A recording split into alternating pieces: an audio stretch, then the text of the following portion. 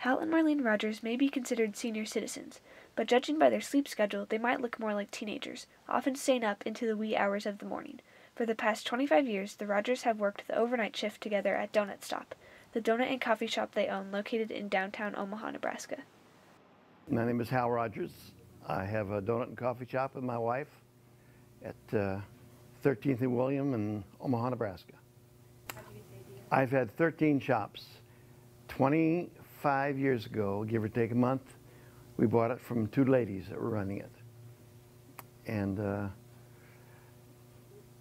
rest is history, I guess.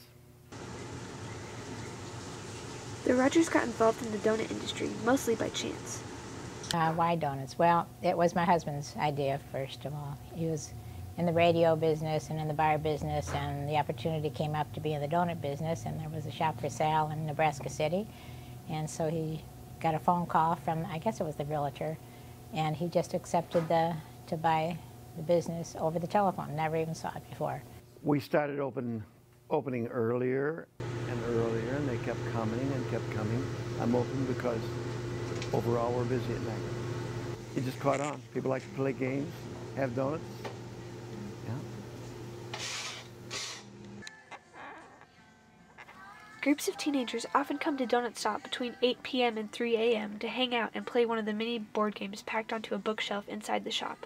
Marlene said many of the games were gifts from customers, including a version of Monopoly called Catopoly.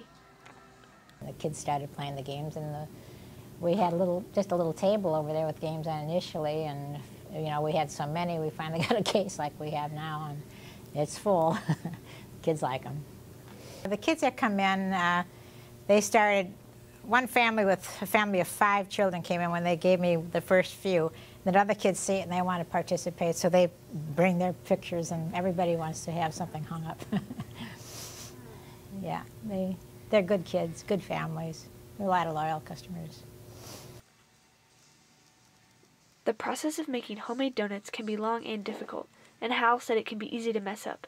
The Rogers are constantly having to bake during the night so they don't run out of product. It takes about, if you're making raised donuts, it takes about 2.5 hours of mixing and proofing before you can have donuts out. The cake donut takes about 20-30 minutes for the machine to warm up, then you can put those out right away.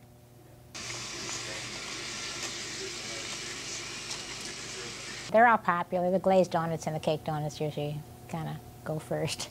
And of course we have a wide variety of Long Johns, Bismarcks, fritters, cinnamon rolls, on and on.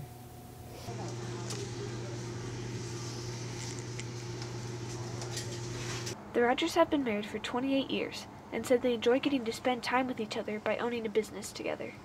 It keeps us together, keeps us something to talk about. And, we switch hours once in a while. We're not always working together, but we have our different shifts, and it works out very good. Donut Stop's primary decorations include a variety of animal posters. Both of the Rogers are self-described animal lovers and said they wanted to show that love in their store.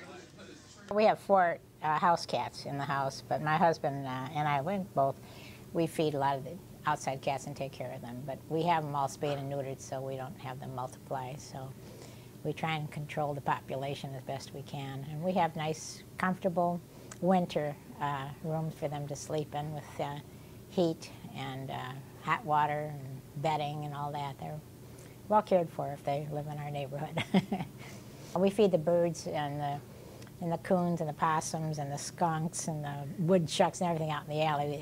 Some of our day-old donuts we'll put out in the alley, just in us to love all animals. Yeah, they're kind of dependent on the humans to take care of them, so we don't like to see anybody go hungry.